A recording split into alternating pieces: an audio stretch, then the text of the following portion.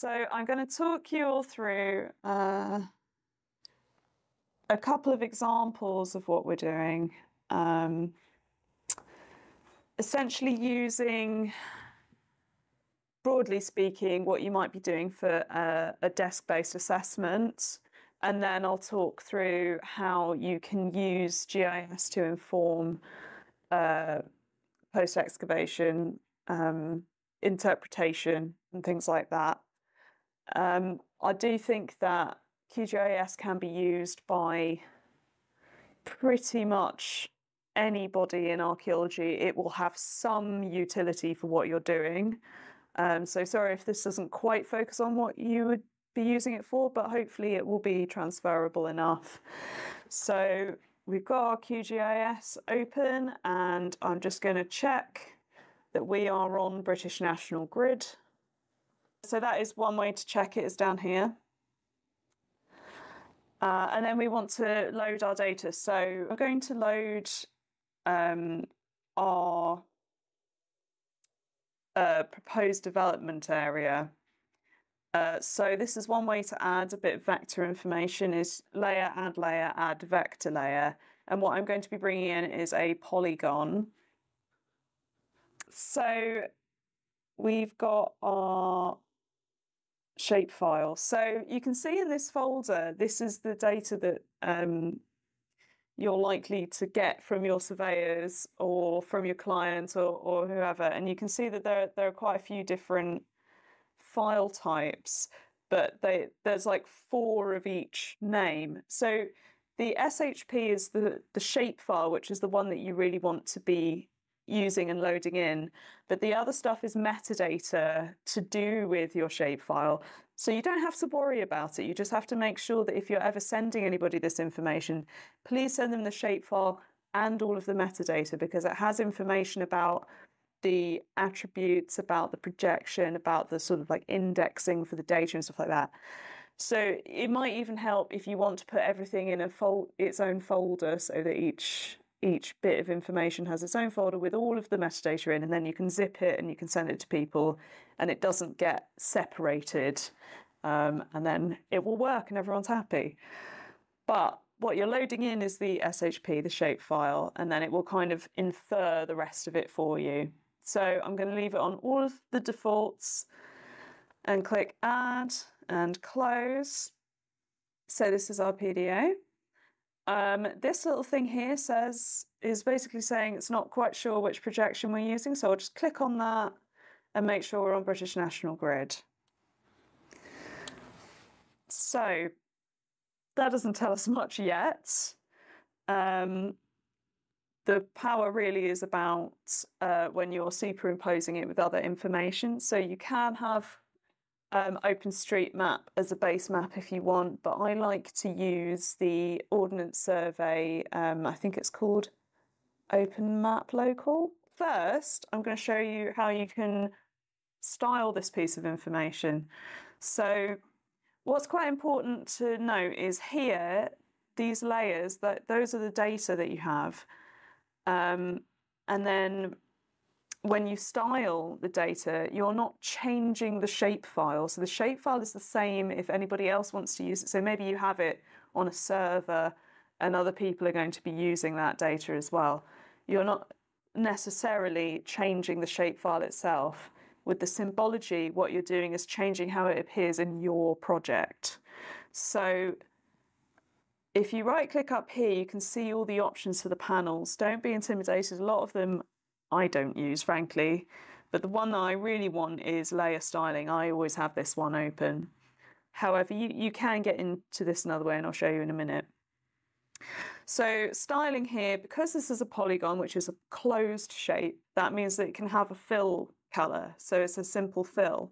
But in this instance, I actually don't want it filled because I want to see what's going on inside.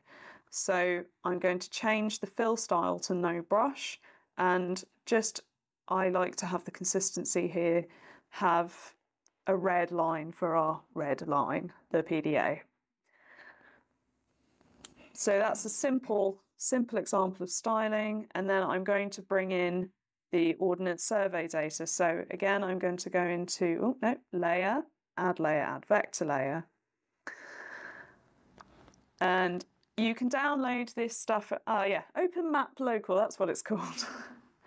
You can download this all from the Ordnance Survey website, and this data is free. So just as an example, what I like to do is sort the files by type so that all of the SHPs are together, so I don't accidentally try to load in the metadata. And then I'm going to select which ones I want. So I'll usually go for building, named place. Oh, I'm holding control so I can select several at once. Railway track, road, surface water area, surface water line. I'll discuss that in a minute. Tidal water, you know, these bits I like to bring in. So then I can load several at once quite easily like this. And then as you can see, it has automatically styled everything in pretty random colours.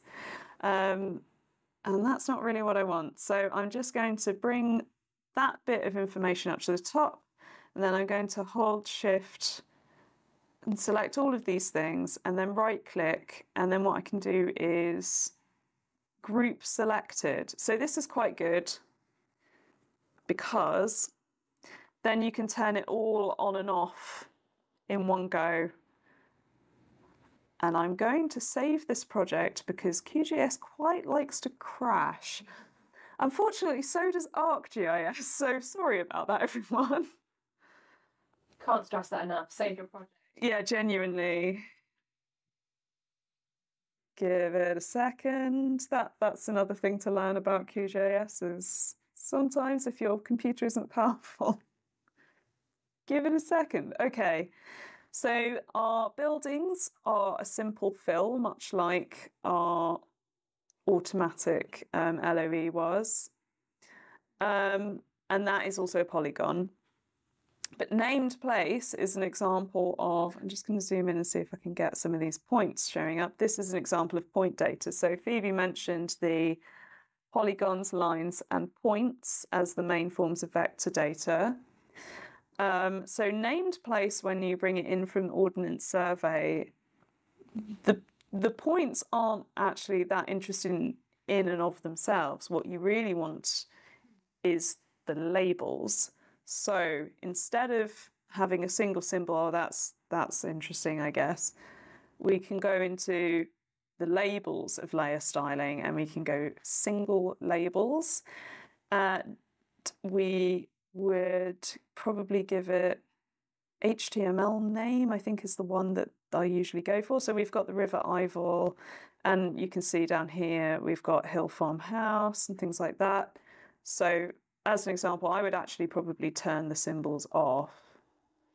And then we have our text labels, and you can change the styles. So you can have it, Arial, maybe have it a bit smaller. You can make it bold if you want. You can make it a different color. And then what I quite like is the text buffer, which gives it a little bit of white kind of behind it. So you can see it's standing out on top of the things so that, you know, you can actually read it.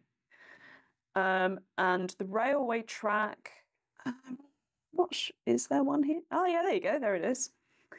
That's an example of line data. So we don't have a fill automatically, we just simple line. I like to have that as like a black line that's quite thick to make it stand out, so that's quite good. And then the roads, we have different types of roads, and they're all on the same layer, but thankfully in the attributes we have loads of information about them. So just to show you the attributes, you can get it from this little symbol here, or you can right click and go open attribute table. And so this brings up our metadata in a handy table like this, so you can see the kind of data that you're dealing with.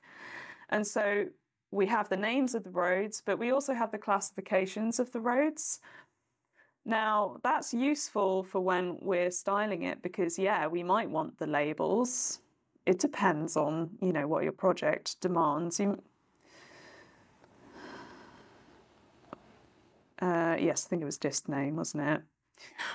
But you can also style with not just a simple line or with a single symbol, you can also classify the information. So this is what we're going to use later as well when we are phasing our site. But just to show you an example, we're going to go categorized. And so it isn't all the same color, it's categorized. And then we choose what we want to categorize it by. So under value, we would put the classification, classifica, because there isn't enough space. And then we click classify here, and it gives us all of the types of roads, all of them in that layer. So we can go through and we can give them different colors, we can give them different thicknesses or line weights. But with the OS data, I would imagine you don't want to do this every single time. So what you can do is you can right click and go to properties, and then we can use symbology here, and then we can load a style. So you may have set this up and saved this as a style. You can now load the style. So I have this style sheets, road, load style. Okay. And there you go. Now it styles it how I like it. And you can make and save your styles, and you can have it as your own thing. You can share it with your team on the server, you know, that sort of thing. So you can get consistency. So I'm going to do the same thing with these ones. So symbology, load style. We were looking at surface water area. And if you're really techie, you can, like I did, write a script to do this stuff automatically, because it can be quite laborious. If you're keen, learn a bit of Python, because that's what it runs on. But if that doesn't make any sense to you, also don't worry about it. I try to call all of my styles exactly the same thing so I don't get mixed up. And then the buildings I'll load as well. You can see also there's the save style option there, but I haven't got any styles that I like at the moment, so that's why I'm loading them. There, so now that looks bland, but and you can see that the labels render differently depending on your level of zoom. So you can go, oh God, where are the road names? But if you zoom in, they will render. And you can change those settings as well if you want. So I'm gonna save. So one of the first things that we might be looking at in a desk-based assessment would be the listed buildings in the area. And that is something that is open data that you can download. I'd imagine you would probably also want HER data if you're doing a desk-based assessment, which you usually need to apply for. So I'm not demonstrating that data because it's not open, but I will show you the listed buildings because that is open downloadable data anyone can download. And it's the same with the scheduled ancient monuments, you can just download them. So I'm going to go back to my area here. And then I'm going to load the listed buildings. So again, we want the SHP, the shape file, open that. Oh, and it's helpfully put it in the folder. The group, I don't want it there, I want it here. And it will render, there you go, so you can see these pink dots. So again, you can change the symbology, you can add the labels, but you also might want to just know, okay, well, how many listed buildings are there within a kilometre of my site? So this is where it gets pretty handy. We can create a buffer zone from our site. So this layer, our LOE, sorry, is limit of excavation because I'm using something that has now been excavated, but at this point it would probably be proposed development area, wouldn't it, PDA. We can create a 1 kilometre buffer zone, and then we can clip the other data to that buffer zone. So before I do that, I'm just going to do a quick, oh no, not that. That's a bit too complicated. So we can have the name. I think with the listed buildings, you may well want list entry. And so you can see that. Cool. Okay. So we select the layer that we want to create the buffer from, and we go Vector, Geoprocessing Tools, Buffer. You don't have to remember this off heart. People on the forums are very helpful at describing how to do things. So our input layer is our LOE, and then I'll put 1,000 meters. And then the segments is kind of how it sort of renders the shape. I'll just put in a high-ish number so that it isn't really, really jagged. Run, close. And now we have our shape. I'll move it underneath. And I will, again, change it so that it doesn't have a fill color so we can see it.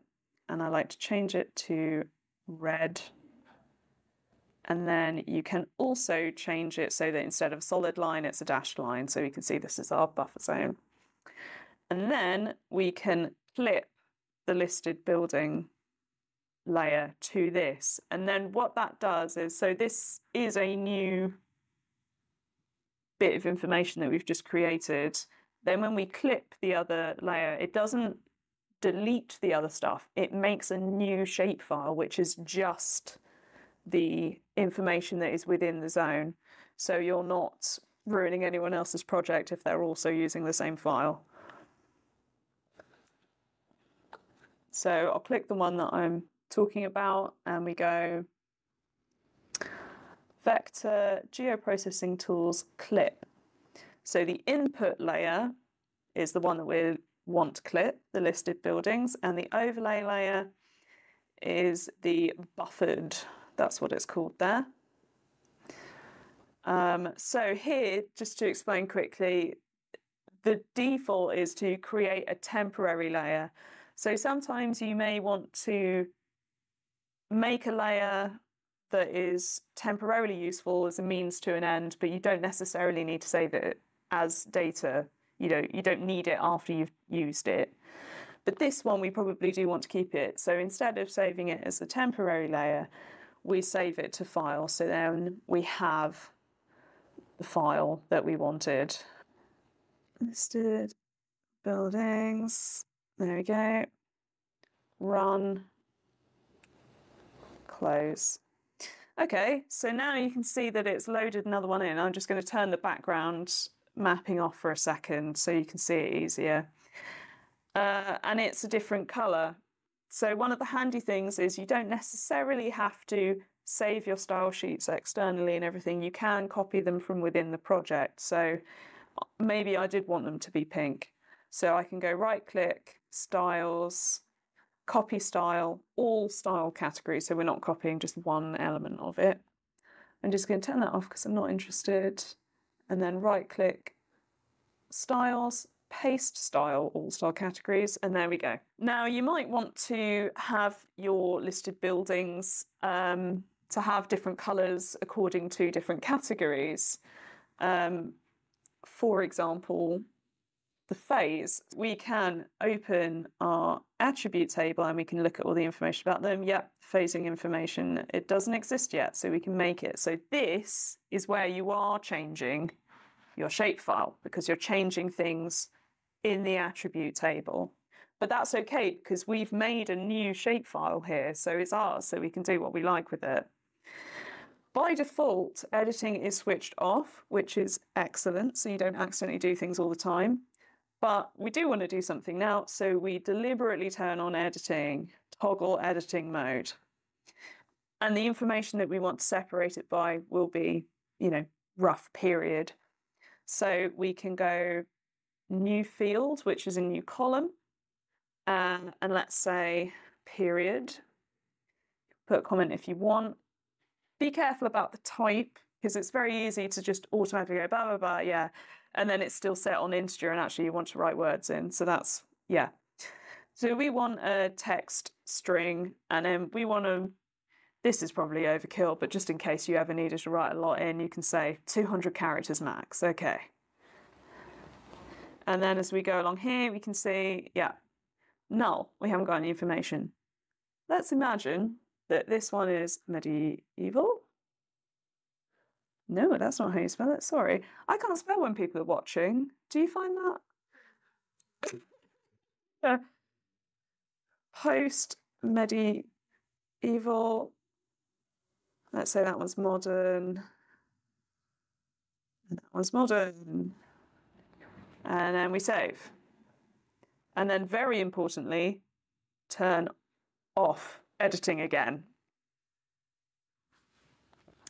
And now we have the categories that we want, so we can go layer styling, categorized, categorized by period, classify, ta-da. So this is very useful when you have a lot of points. So for example, HER data, you might have flipping loads of the things and you go, well, I only want to look at the modern. Oh, that one didn't get a thing. I only want to look at the modern. You can turn it on and off here. You can turn it on and off here. And then you may also be interested in the scheduled monuments. So instead of having to look at physical maps or anything, you can load that information in. So we'll go layer, add vector layer. Okay, so as I zoom out, you can see, yeah, there are some scheduled monuments in the region. You know, there's nothing in the buffer zone, but we still might want to know about this one. So we could open the attribute table and try to find it, but helpfully we have our little identify tool here. So we can click on that, we can click on the thing we want to look at, and then we've got all the information. So we know, okay, Hon Mill Iron Bridge, that's the one that's there, fab. And the other bit of open information, open data that Phoebe mentioned was the LiDAR data that you can download from the DEFRA website. Now this is different because this is, I'm just going to click away so it doesn't keep being read. Instead, this has all been vector data.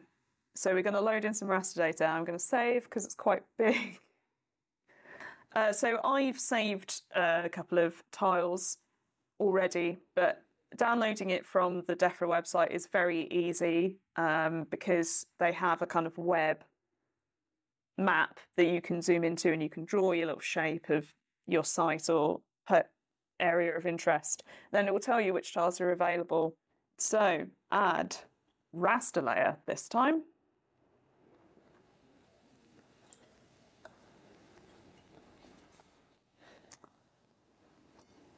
Okay, yeah, this is the file name sort of convention. So just a comment is DTM is a digital terrain model, which usually you'll want rather than the DEM, which is the digital elevation model. So the reason for that is that the elevation model has all the vegetation and the buildings and things like that, whereas the terrain model, they've tried to strip that out so that you actually get the land, essentially, well, and where the water is and things like that, which is more helpful from an archaeological perspective because we're probably interested in the land rather than the built environment and amount of trees. You might be interested in that for something else, but in this example, and then TIFF is the one you want to load, but it is a geo-referenced TIFF. It's a TIFF with spatial information about it. Okay, that was that one. And that was the NE, and I'll just load the other one. So you can see that we have a gradient showing. So the lowest is the black and the highest is the white, I think that's right. But because these are two different tiles, unfortunately, they've come in slightly differently. So there are a couple of ways you can address this. You can manually set them to the same minimum and maximum values, or you can merge them into one file. So maybe you want to load it repeatedly, or you want your colleagues to be able to use it, not have to deal with this. You go raster, miscellaneous, merge. And then we select the layers that we wanted, these two. So I'm going to get rid of the identify results bit here. I don't really need that. So you can change this to crazy colors if you want. Yes, paletted. Classify. Whoa. Okay. You want. There we go. Yes. So yeah, you can set the sort of values manually here, where you can set the minimum and the maximum. So let's say 20 and 70, and then this one, oh, that one's got a higher maximum. So let's change it to 76 on both of them. 76. And then there you go. Now they match up. So you can tweak the ways that you want to display it to accentuate bits of it and not other bits of it. So you might actually not really be interested in the stuff that's showing up very light over here, for example, and you're really actually interested in this bit. So you can set the minimum and maximum manually to kind of alter how you want to do it. And as long as your output specifies the minimum and the maximum that you've set, that means that the information will be illuminating. So I'm going to put both of those below the, so that's our information. I'm going to change those labels to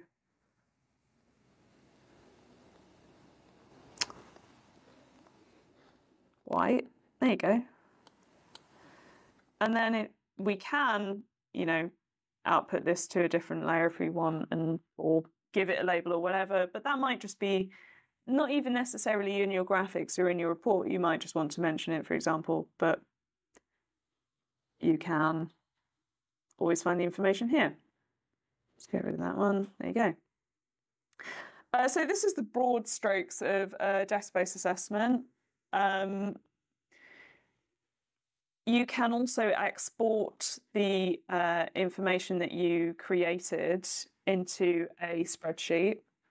So let's say with your clipped listed buildings, you're looking at your attribute table. You know, we create, oh, that didn't go in, did it? Let's put that as modern. There we go. You could have created that information here, but you can also open it.